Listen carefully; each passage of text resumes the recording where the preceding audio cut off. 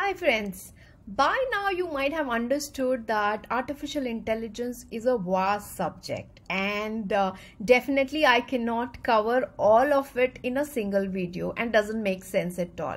But don't worry, what we can do is we'll cover all of it, or at least I'll give you an overview of all in this short video. So stay connected and I will tell you what all comes under the umbrella of artificial intelligence. If I have to sum it up, what all things comes under the umbrella of artificial intelligence, there would be 8 different divisions that we could talk about. First and foremost would be data. Obviously, data is the backbone of artificial intelligence. So basically, and that's nothing but the raw facts about the real world. So using this data, analyzing it, sharing some insights out of it, using this data for machine learning purpose, using this data for any other insights. And mostly when I talk about data, I'm talking about the structured data, which is in the form of your rows and columns in terms of Excel, XML and things.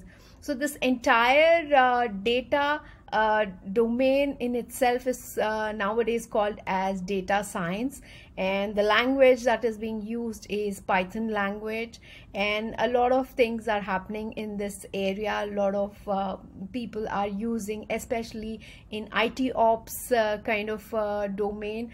There is a lot of information, a lot of logs which is getting maintained, your outages log and other things, which is humanly getting difficult to manage, but through this domain a lot of things, and with the help of the other one, which is machine learning, I'll talk about it, a combination is actually doing great. So that's the first thing, which is also called as data in AI. The second one, if I have to talk about now, the unstructured data. So unstructured data, you have your audio files. So one of the best example, if I have to give, is nothing but your Alexa. Okay, so how do it interprets your audio voice commands? So basically what happens is when you give a voice command, that gets converted into a text. The text is basically used by the AI system. It interprets, it gives back the response in the form of text, and again it is converted into a voice response, and it comes back to us. So basically this is more about this is also called as natural language processing, where it's more about communicating with the machine. The other area of natural language processing is about your language translation. That's another area. Sometimes companies like Amazon, they use NLP basically to analyze the reviews that customers have posted and accordingly rate and recommend the products. Now coming to the third part of the data, if I have to talk, is we were talking about images and videos. So the question comes, can computers see? The answer to it would be yes. Not in real, but definitely through cameras is the answer. And whether it is video or whether it's just the image processing, there is a complete domain which is called as computer vision, which comes into play. Now you'll ask me, video and image coming together? Yes, because videos are nothing but different frames of images tied up together. So all your CCTV cameras, wherever your pictures are getting captured, whether it is on your government sites and all, so all this data is available, and this is where it is used as part under the domain of computer vision. Moving ahead, the machine learning. Machine learning, again, it's a very useful and very frequently used in case of AI system, and it is nothing but it's about making machine to interpret, comprehend and process the data which is fed into the system through whether it is an instruction given to it, and or maybe data fed to the system. Other part of machine learning, or maybe I would say a much more deeper one, would be your deep learning, where again high dimensional data is actually used, and also it is based on the concept of neural network.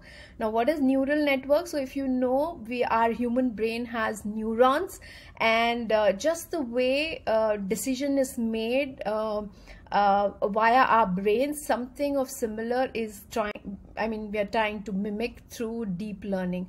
Some of the use cases for deep learning would be your Facebook face recognition, that is based on this. The other one, if I have to talk about, is your self-driving car. That's another use case where deep learning is being where we have to provide a lot of detailed data to the system to actually work that precise. So it's quite comprehensive domain in itself. The other one, expert system, I have already spoken about that. In between the winter period, expert system is the most basic one which came into play.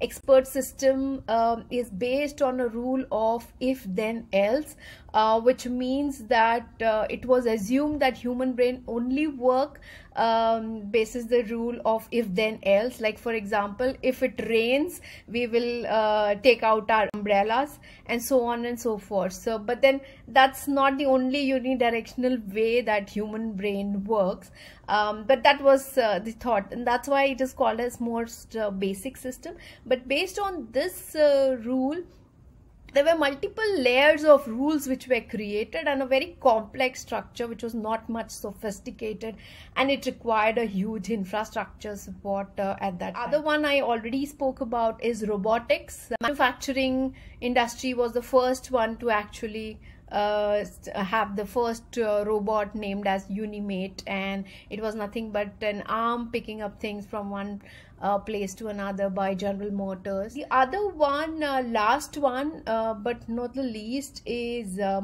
little bit advanced, is something called as fuzzy logic.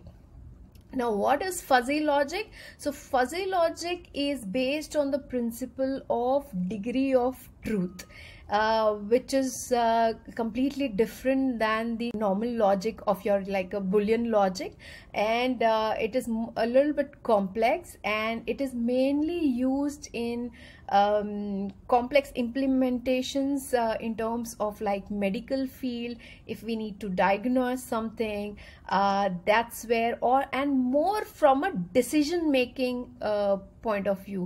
That's in a nutshell, if I could give you a bird's eye view on what are the different domains of AI.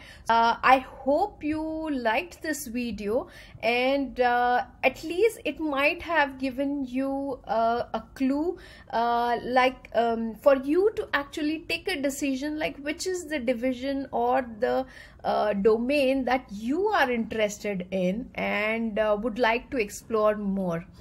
With that, thank you so much. Have a good day and stay safe.